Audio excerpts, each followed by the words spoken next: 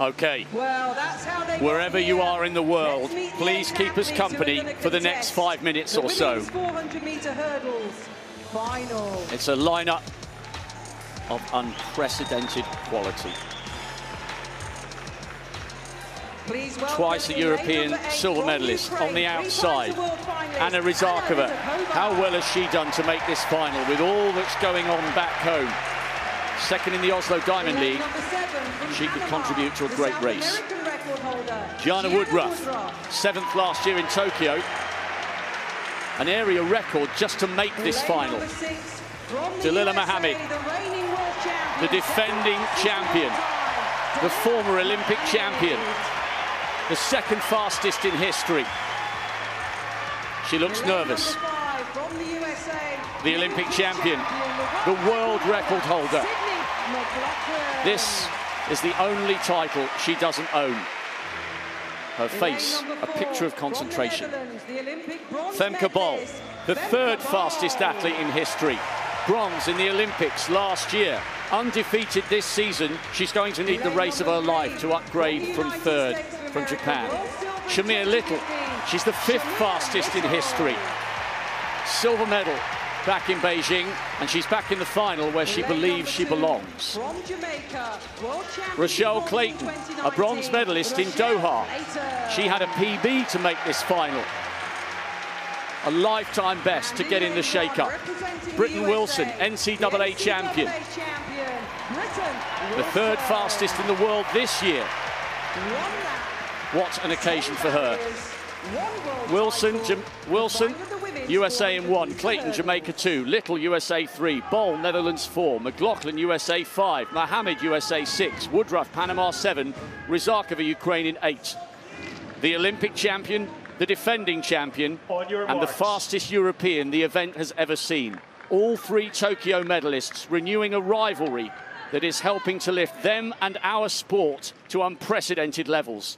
Are we about to witness our first world record of the championship?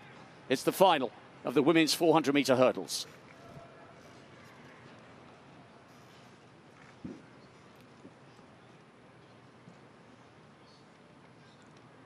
Set. McLaughlin goes in lane 5.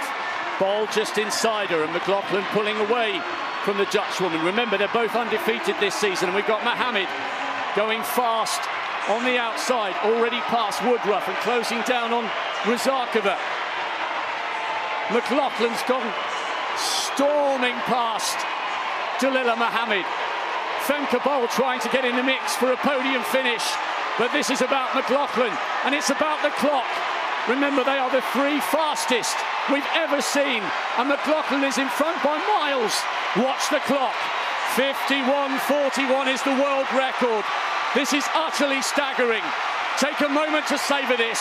We're watching a once-in-a-generation athlete performing at the peak of her powers, and it is a new world record. Femke Bol takes the silver, Dalila Muhammad the bronze. People in the stadium are on their feet. They're stunned. They're utterly stunned, and so is she. She has smashed the world record. How could she be that far clear from the 2nd and 3rd fastest athletes ever?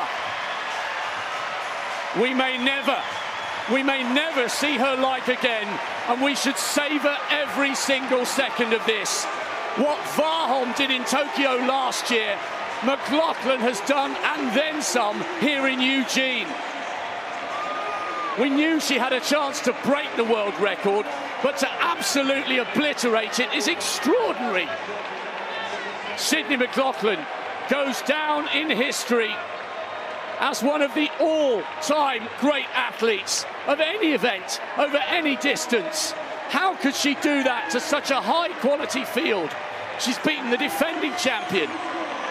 She's beaten 2 women who have never been beaten by anyone other than her, and she smashed them all. McLaughlin with the performance of the championship, and a moment that will never be forgotten. They say feel the glory here at Hayward Field, and she has, and thanks to her, so have we all. What a night for Sydney McLaughlin.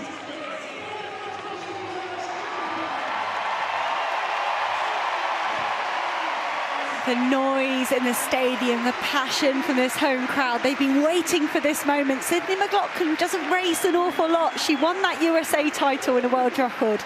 And she said, I love Hayward Field. I love Eugene. It brings out an extra special moment for me every time I perform here. I'm sure she would have been hoping for a world record, but to nip underneath 51 seconds, phenomenal. Rob mentioned comparing that to the flat 400, just for reference, that time would have got her 7th place in the women's 400-metre final we just had. It's like the hurdles just match her stride perfectly. And a brilliant 2nd place there from Femke Bol, equaling her season's best coming into the championships. Converting the bronze in Tokyo to silver here in Eugene. We thought she might win, but by that much? That quickly? And in Bol, we're looking at a fabulous, fabulous talent. A 2nd silver for Bol after anchoring the Dutch mixed relay team home to the silver. It was almost bizarre to see her that far ahead of everyone else coming round the final bend, especially when you knew the quality elsewhere in the race. Mohammed should be over the moon with that bronze medal, because she hasn't had an easy season. She's been around a long, long time. She won the World Youth title back in '07, and she's still delivering performances like that. 53.13. That's a fabulous bronze for Mohammed, and Femke Bol upgrading her Olympic bronze to a silver. But that is the image that will be on the front and back pages of all the newspapers tomorrow.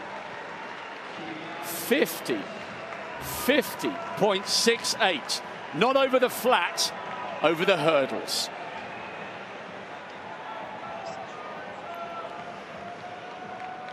That is every bit as impressive as Warholm's world record last year in Tokyo.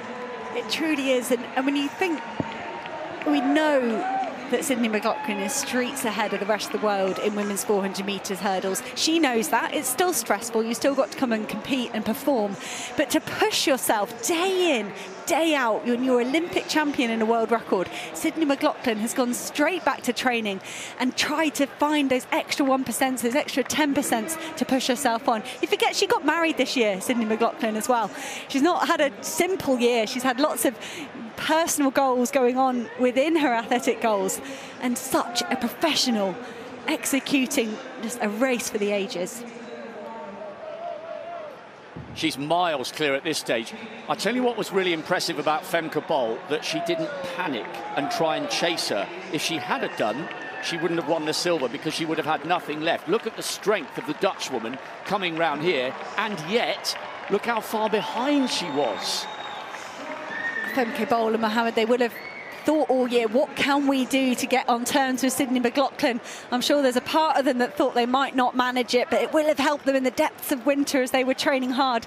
But ultimately, all they could do is fight out for a silver and bronze behind her. Mohammed, she has said she's had tremendous injury issues this year. I think it was a hamstring. She couldn't finish the USA. She ran the rounds at the USA's, couldn't contend the final. To turn that round in time for a bronze medal and get 2 American athletes on a podium is fantastic running. Poetry in motion. There is no such thing as perfection in sport. There can't be, by the nature of what it is. But that's very, very, very close to it. Sydney McLaughlin said after USA's, when she ran that fantastic time, that world record at the time, she said it wasn't the perfect race. There's more in the tank.